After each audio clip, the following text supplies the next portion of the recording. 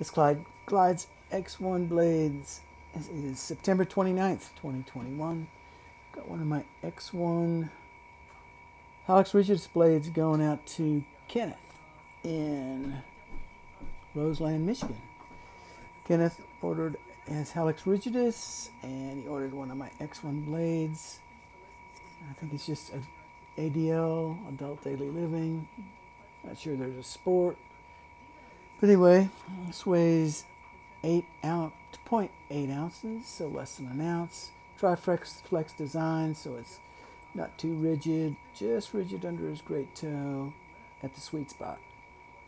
And we load it with a little bit more energy for a toe off. Densities, 3/64 of an inch thick. It's got a rocker shape to it. It fit easily underneath his insert that comes with his runner shoe. Going out to Kenneth in Roseland, New Jersey.